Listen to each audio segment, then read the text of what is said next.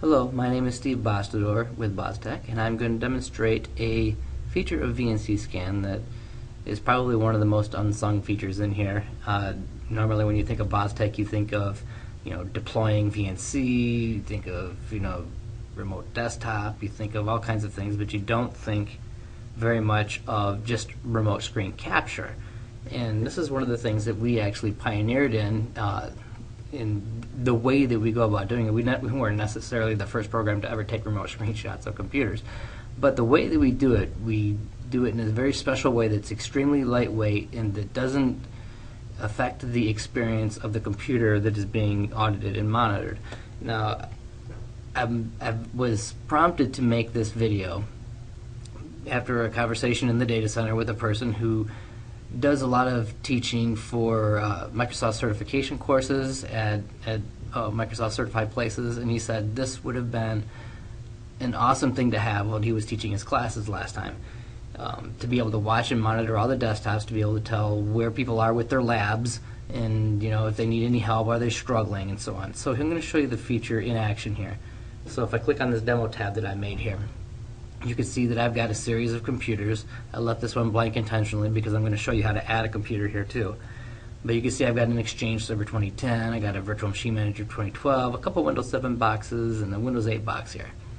And the Windows 7 box looks like he was on YouTube and get some command windows. They're not really doing much right now though, but when they are doing things, this is not using VNC to get these screenshots. If you've ever used VNC before, you know that it's not exactly lightweight. When you remote control a computer, it can bog the remote computer down a bit, flicker the screen sometimes, and it's not a very pleasant experience for the computer user who's sitting in front of that desktop at the moment. This is extremely lightweight. If you looked in the task manager, you'd barely even notice anything's happening on these computers. They could be running full screen Netflix videos, and it wouldn't even hiccup in the slightest little bit. So I'm going to show you first how to set this stuff up. The first thing that you're going to want to do anytime you do anything in VNC Scan, no matter what it is, running a script, whatever, is you're going to want to go into the preferences here, and you're going to want to make sure that under security and identity you have a login name, password, and if you're on a domain, put the domain in there.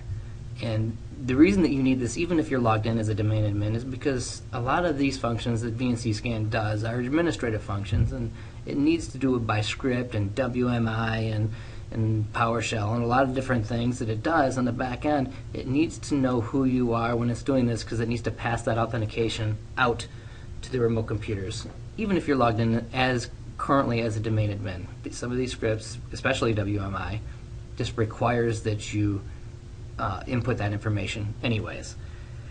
So make sure we have that in there. I said okay. So from here I'm going to add another computer. I have another computer in my lab. It's an XP box, so I'll add XP1 test. We'll resolve its host name or its IP address from the host name, and I'm going to resolve its MAC address just for thoroughness. And then here we are. So I'm going to click on this thing. Now I have an option of either adding it to the demo, or I want to take a glance at it first. Before I add it to my demo list here, I want to see, is this a computer I really want? So I can go up here and I can just take a quick remote screenshot of the computer. And it's going to bring up the window. First it's going to tell me to wait while it goes and installs the little stub that it needs to put on the remote computer, and it's going to snap the screen. Sometimes it takes a couple seconds for the first snap to come through, but after that it's pretty fast. I want to get some continuous captures of this thing though, so let's go up here and let's get some continuous things going here.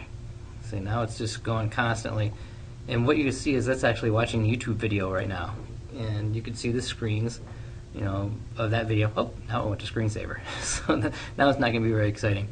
So I'm going to close out of this.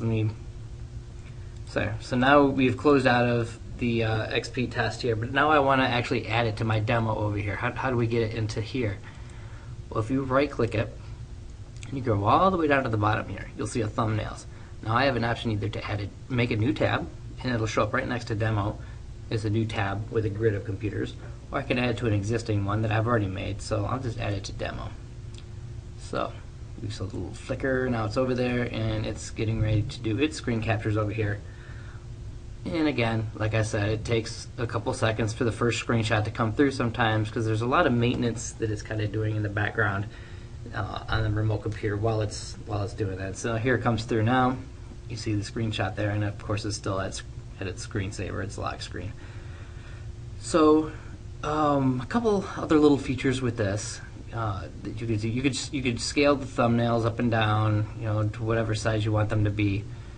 For this screen size, I like to just keep it about there because then it's a nice, neat little grid. You can choose the interval. So this is 1 minute, this is a half a minute, this is 10 seconds, this is 5 seconds. So another thing we could do is we can archive these things, because a lot of times you want to go back and see what has been happening on the computer over a series of time. So I'm going to right click this thing and I'm going to say archive screen captures.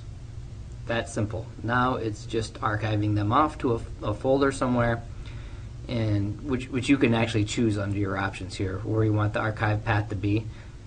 I want the archive path for me to be on, let's put it on my book, and I'm going to make a new folder and I'll call it shots. There. Alright, so there's that. So it's probably too late for this one because I've already started to capture it, but I can go and I can open the archive folder. I can see what this thing is doing. No, actually it did. It made a folder under shots, called the IP address, and now see it's throwing in JPEGs. Every time it captures a JPEG, it's throwing it in there, where I can then later just open it up and arrow through.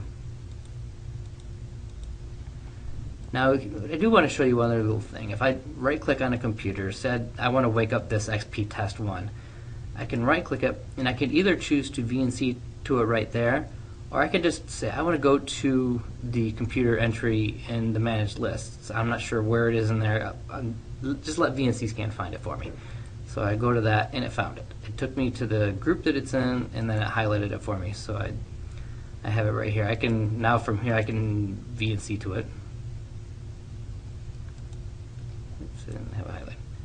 VNC to it, log in, wake it up, restart the video if I want.